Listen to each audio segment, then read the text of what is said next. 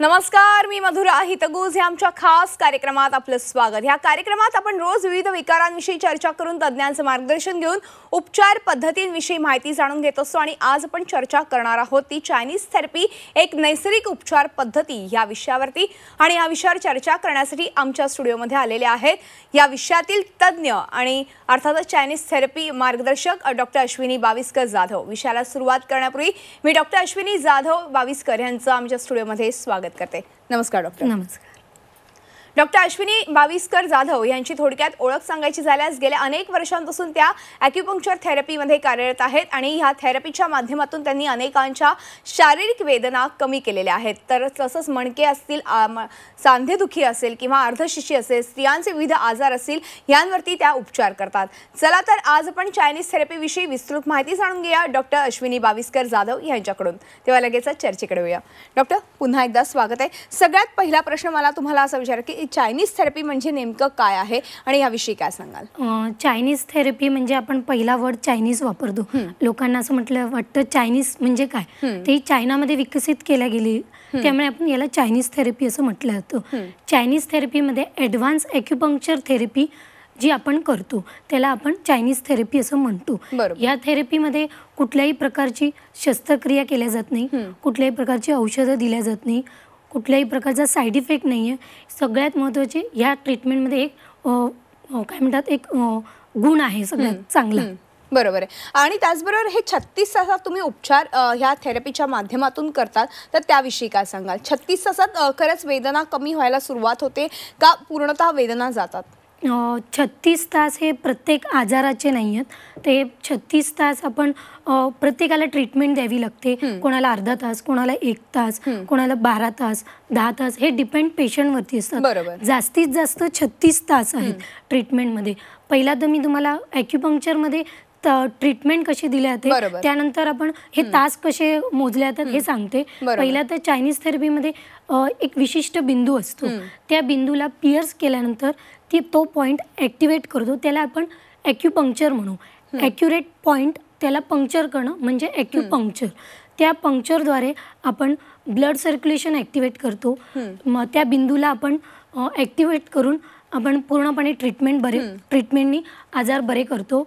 आणि पूर्ण जी ट्रीटमेंट आहे चायनीज थेरपी या ॲक्युपंक्चरवरती अवलंबून आहे. बरोबर आहे. ही एक नैसर्गिक थेरपी आहे का आणि ती कशी?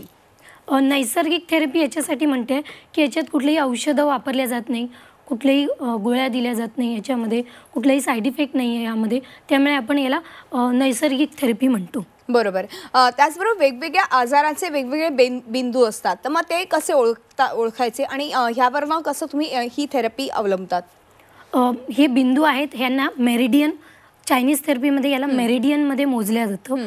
ही एक बिंदूंची एक रेष आहे, तिला आपण मेरिडियन असं म्हणूया. ती मेरिडियन जे आहे त्याच्यावरती वर्क करते ही ट्रीटमेंट.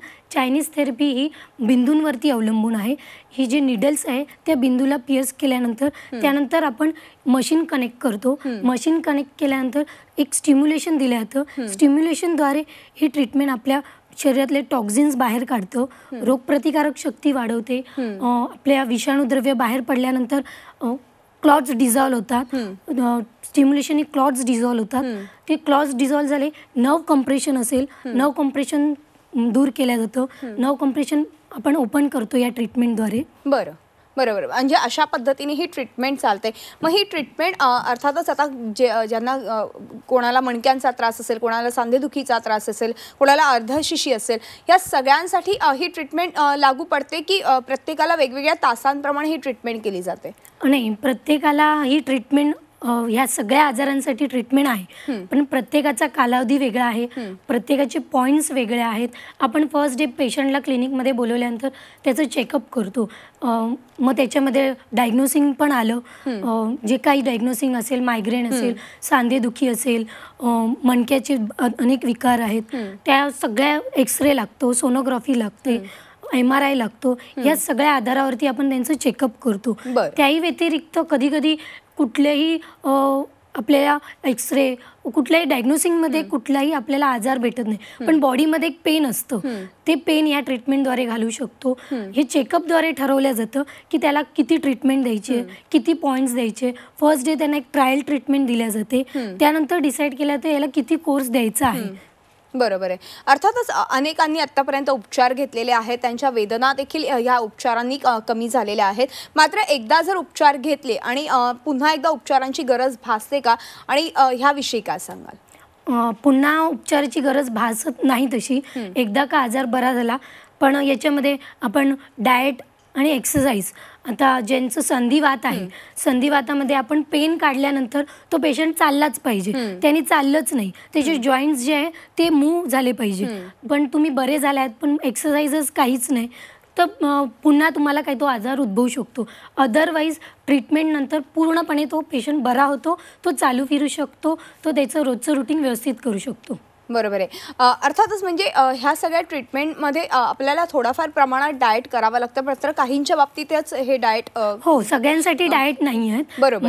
वाताचे पेशंट आहेत त्यांना डाएट गरजेचं आहे, संधिवात आहे, वेट लॉसचे पेशंट आहे. आता डोकेदुखीसाठी डाएटची गरज नाही, पोटदुखीसाठी तुम्ही जर जेवणाच्या त्रासाने पोटदुखी असेल तर वेगळी गोष्ट, पण जनरली लोकांना पोट दुखतं, काही रिझन नसतं, डायग्नोसिंग काही नसतं, मासिक पाळीचे आजार आहेत, त्याच्यासाठी कुठलंही रुटीन डाएटची गरज नाही.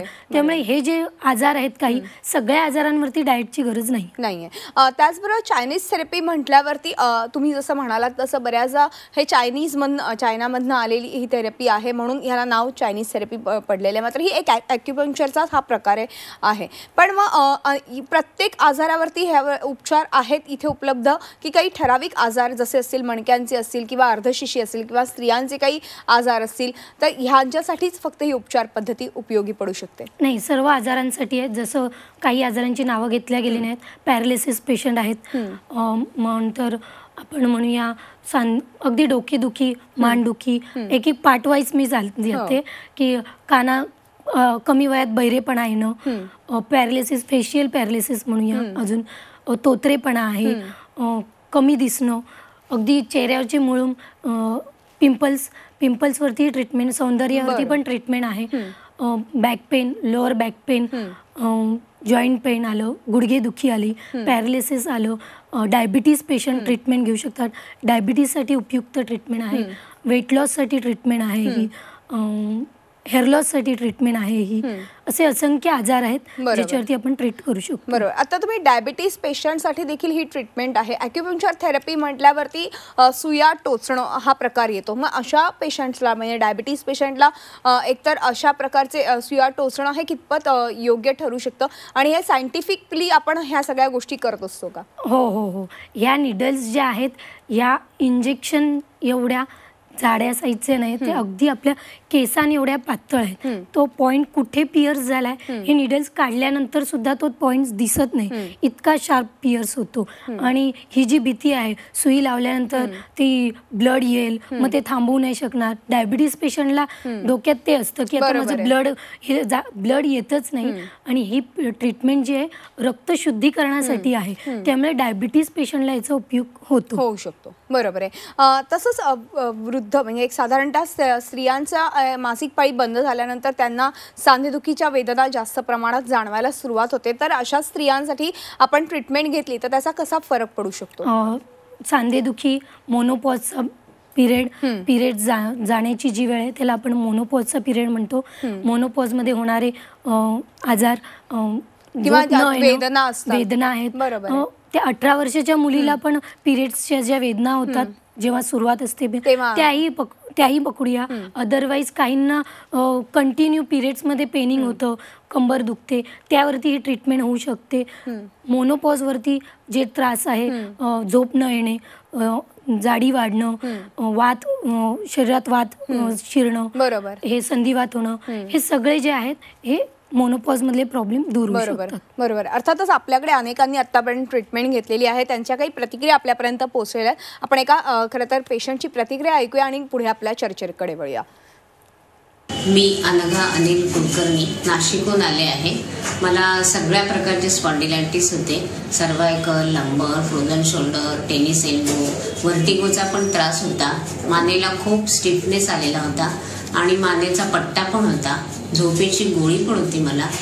पण जेव्हा मी डॉक्टर अश्विनी बाविस्कर जाधव यांच्याकडे ट्रीटमेंटला आले आणि माझे 2 सेशन पूर्ण झाले, त्यानंतर माझा इम्युनिटी वाढली, माझ्या मानेच्या हालचाली वाढल्या, स्टिफनेस कमी झाला. मुख्य म्हणजे रात्रीची झोपेची गोळी बंद झाली, मानेचा पट्टा पण सुटला आणि त्यानंतर मला आता खूप आराम पडला आहे. आणि माझे 3रं सेशन अजून बाकी आहे, पण ते झाल्यानंतर मला पूर्णपणे बरं वाटेल याची मला पूर्ण खात्री आहे. त्यांनी जसं सांगितलं की त्यांना मानेचा आजार होता आणि मानेचे विकार जे असतात ते आपण बघितलं तर जास्त प्रमाणात आजच्या या पिढीमध्ये देखील मोठ्या प्रमाणात बघायला मिळतात. तर ह्या सगळ्यांसाठी म्हणजे आता वयोगट काय साधारणतः या थेरपीसाठी उपयुक्त ठरू शकतो? यांचं वय त्या मानाने 70च्या आसपास होतं. आता मला लक्षात नाहीये, पण 70च्या आसपास होतं त्यांचं वय आणि त्यांना ऑलमोस्ट सगळे आजार होते. त्यांनी स्वतःहून सांगितले. फक्त बॅक पेन त्यांचं फर्स्ट नेक पेन पासून स्टार्ट होतं. हळूहळू आजार वाढत जातो. तो काही तिथे स्थिर नाही राहत. त्यांनी बरेच वर्ष ट्रीटमेंट घेतली बऱ्याच ठिकाणी, पण त्यांना त्याचा काही उपयोग नाही झाला. त्यामुळे लोअर बॅक पेन, संधिवात, हेडेक, त्यांना झोपेची गोळी सुद्धा होती. ते मानही फिरवत नव्हत्या, पट्टा होता त्यांना. त्यांचा 15-15 सिटिंगचे 2 सेशन झालेले. त्यानंतर त्यांना आराम पडलेला आहे. ते हे जे कोर्सेस, एवढा मोठा कोर्स त्यांना जो लागला, हा त्यांच्या आजाराचा कालावधी तेवढा होता की त्यांनी अंगावरती 8 ते 10 वर्ष काढलेले होते. बरोबर. तर हाच पिरियड तुमचा कमी असेल आजाराचा तर अगदी ट्रीटमेंटचा अवधी कमी असेल. हे आपल्या शरीरावरती अवलंबून आहे. किती वर्ष आजार तो आहे, आता तो कितपत मुरला आहे, कुठे आहे, कसा आहे, हे याच्यावरती आपण डिसाईड करतो ट्रीटमेंट. त्यानुसार प्रत्येकाच्या शरीराच्या याच्यानुसार ट्रीटमेंट दिल्या जाते. बरोबर आहे. प्रत्येकाचं खरं तर शरीराची रचना असेल किंवा एकूणच त्यांचं डाएट असेल किंवा एकूण आजार असेल, ह्या सगळ्याचा सारासार विचार करून ह्या ट्रीटमेंटकडे खरं तर तुम्ही वळता. अजून एक आपल्यापर्यंत प्रतिक्रिया आलेली आहे, आपण ती ऐकूयात त्यांचं काय म्हणणं आहे आणि त्यानंतर आपण पुढे चर्चेकडे वळूयात. माझं नाव भास्कर लक्ष्मण पाटील. माझ्या मणक्याचा त्रास होत होता मला. ह्या इथं ट्रीटमेंटला आलो आहे आणि जवळजवळ 5 ते 6 दिवस झाले. मला मॅडम ज्या निडल्स लावतात त्याचा मला पाठीला अजिबात त्रास होत नाही किंवा काढताना किंवा लावताना सुद्धा दुखतही नाही किंवा असं वाटतं का मग काहीतरी टोचलं असं वाटतच नाहीये. फरक पडलेला आहे आणि शिवाय मला अतिशय उत्तम आणि बरं वाटायला लागलं त्या पाठीमुळे. चालताना आणि उठताना मला त्रास व्हायचा तो आता माझा एकदम कमीत कमी झाला. आजकाल आपण बघितलं तर पाठीची दुखणी असेल, मानदुखी असेल, हे वाढत चाललेलं आहे. कारण की कम्प्युटरवरती काम असेल किंवा आपण आजकाल मोबाईलचा वापर जास्त करत असतो, तर यामुळे मानदुखीचा देखील त्रास होतो. अशा पेशंटमध्ये आपण ह्या ट्रीटमेंटने नक्कीच फायदा करून घेऊ शकतो का, याविषयी काय सांगाल? हो, आपण ह्याच आजारांवरती अगदी पूर्णपणे ट्रीटमेंट देऊ शकतो. पूर्ण आजार बरे करू शकतो. हे जे मणक्याचे आजार आहे त्याच्यामध्ये काय होतं, साधारणपणे स्टिफनेस जो जाणवतो, आपण एकच पोझिशन जी आहे ती कंटिन्यू घेतल्यामुळे एखाद्या वेन्सला स्ट्रेस येतो. त्याच्यामुळे ते काही ठिकाणी क्लॉट्स होतात किंवा ती स्ट्रेच झाल्यामुळे ती मूव्ह करत नाही. अदरवाईज जॉईंटमध्ये एक गॅप तयार होतो, एक नर्व्स दाबल्या जाते, त्याला आपण नर्व कम्प्रेशन म्हणू. स्लिप डिस्क, सायटिका ही त्याची नावं असतील. तर त्यानुसार ट्रीटमेंट ही दिल्या जाते. त्या वेन्सला ओपन केल्या जातो, वेन्सचं कम्प्रेशन काढल्या जातो, क्लॉट्स डिझॉल्व्ह केले जातात, टॉक्झिन्स बाहेर काढले जातात, त्यानंतर त्यांना आराम पडतो. बरोबर आहे. अर्थातच अशा प्रकारे ही चायनीज थेरपी अगदी खूप चांगली आणि फायदेशीर आहे असं म्हणायला हरकत नाही. आणि वेदना रहित जर जीवन जगायचं असेल तर नक्कीच उपयुक्त ठरू शकते. आपले खाली नंबर्सही डिस्प्ले झालेले आहेत. ज्यांना कोणाला अजून माहिती हवी असेल किंवा ट्रीटमेंट करायची असेल तर त्यांनी दादर, पुणे, ठाणे ह्या नंबरवरती नक्कीच संपर्क साधायला हरकत नाही. आपण एक छोटासा ब्रेक घ्या आणि ब्रेकनंतर अशी चर्चा पुढे चालू ठेवूया. तेव्हा हितगुजमध्ये वेळ झाली एका छोट्याशा ब्रेकची. कुठेही जाऊ नका, पाहत आमचा खास कार्यक्रम हितगुज.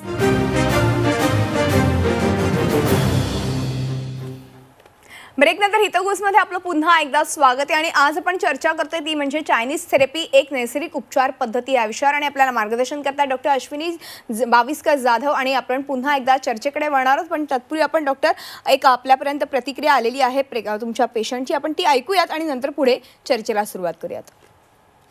मेरा नाम मीना कृष्णन. मेरा माइग्रेन प्रॉब्लम कम्प्लीटली क्योर हो गई एक्यूपंक्चर ट्रीटमेंट देने के बाद। मेरा फ्रेंड ने कहा था अश्विनी मैडम एक्यूपंक्चर ट्रीटमेंट देती है, मैं आ गई।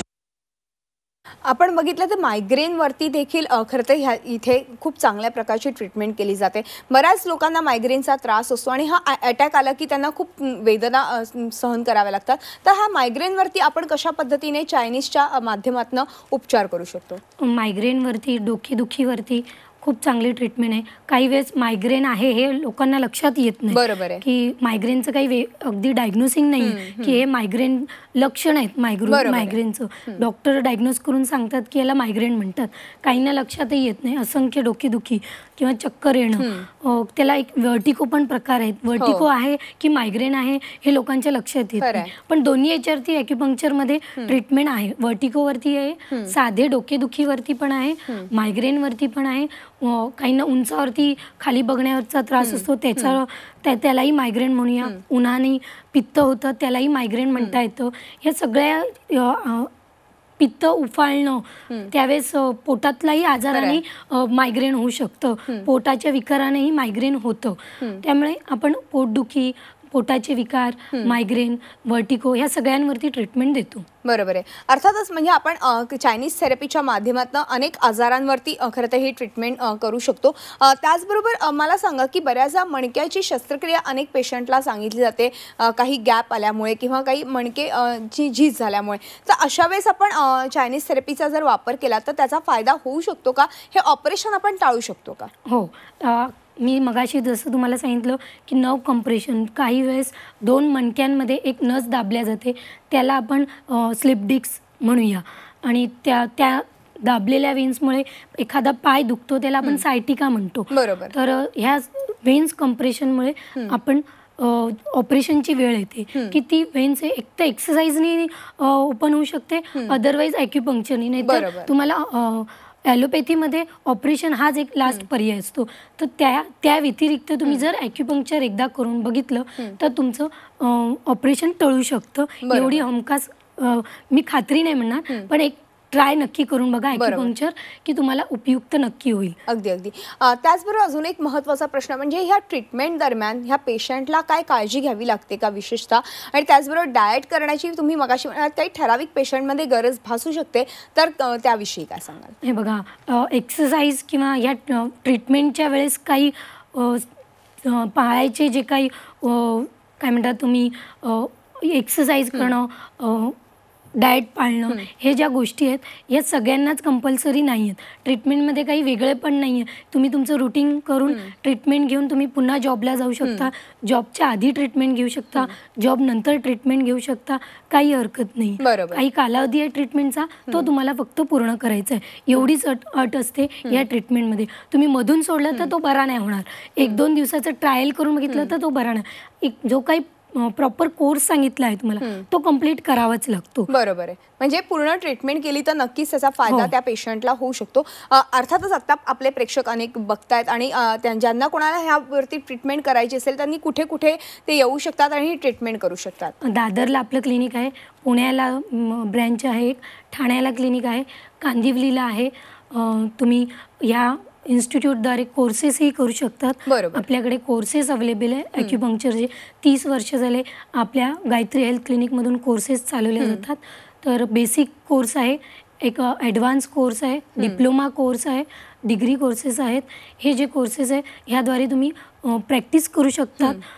पण मग ह्याच्यासाठी शिक्षणाची काही अट आहे का ह्या कोर्सेससाठी? शिक्षणाची अट बेसिकसाठी नाही आहे, बाकी सगळ्या डिग्रीसाठी आहेत। बेसिक कोर्स तुम्ही 18 वर्ष वयाची अट 18 वर्षानंतर कोणीही करू शकतं, त्यामुळे वयाची अट नाही आहे, 18 वर्षाच्या वरील सगळे करू शकतात।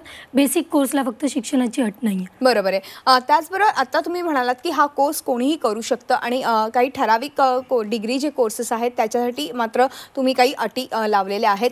जर ह्या कोर्समध्ये ॲडमिशन घ्यायची असेल तर कुठे संपर्क साधायचा? कांदिवलीच्या ब्रँचला संपर्क साधावा, कुठलेही नंबर्स दिले तिथून तुम्हाला माहिती मिळू शकते। बरोबर आहे। अर्थातच आपले नंबर्स डिस्प्ले होतच आहेत आणि ज्यांना कोणाला ह्या कोर्समध्ये खरं तर हा कोर्स करायचा असेल असेल त्यांनी नक्कीच यामध्ये तुम्ही फोन करून नोंदवून खरं तर नाव ठेवा तुमचं. आणि त्याचबरोबर एक शेवटचा प्रश्न मला डॉक्टरांना विचारायचा आहे. एकूणच चायनीज थेरपीचं खरं तर आता बघितलं तर खूप फायदे आहेतच, मात्र एक शेवटचं वैशिष्ट्य काय सांगाल? शेवटचा प्रश्न. वैशिष्ट्य हेच आहे की तुम्ही पहिल्यांदा तर भीती काढून टाका. ॲक्युपंक्चरची की निडल्स आहे ती पिअर्स केल्यानंतर दुखतं म्हणून आपण भीतीने जात नाही, ॲक्युपंक्चरकडे वळत नाही. तर ही भीती मनातली काढून जी बघण्यासाठी जी ट्रीटमेंट आहे ती पेनलेस आहे असं बघू शकतो. सुया लावल्या, इतक्या सुया लावल्या, इतक्या पेन होत असेल, पेनलेस ट्रीटमेंट म्हणून यालाही म्हटलं जातं. अजिबात पेन होत नाही याच्यामध्ये. हे जे स्टिम्युलेशन आहे मशीनद्वारे ते फील होतं. निडल्सचं फील कुठेही नसतं. तुम्हाला अगदी प्रत्येक वेळेस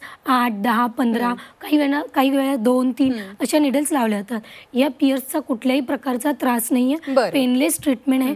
सगळ्यात महत्त्वाचं तिचं वैशिष्ट्य आहे कुठलीही औषधं नाही आहेत, कुठलाही साईड इफेक्ट नाही आहे याच्यामध्ये, कुठलीही शस्त्रक्रिया नाही आहे. मुळापासून आजार आपण बरा करतो. एकदा नक्की प्रत्येकाने या कुठल्याही आजारासाठी ॲक्युपंक्चर एकदा ट्राय करावं.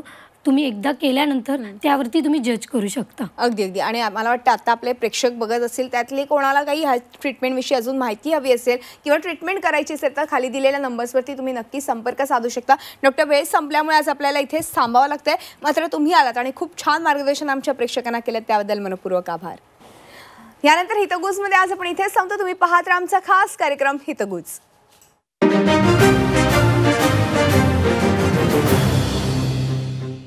झी 24 तास रहा एक पाऊल पुढे.